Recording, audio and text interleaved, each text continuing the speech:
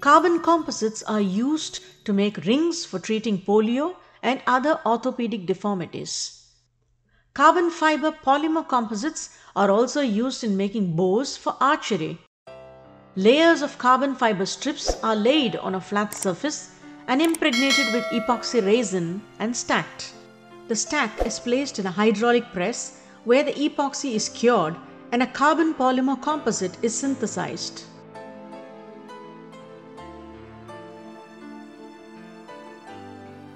Other carbon polymer composites are also made from carbon fiber fabric.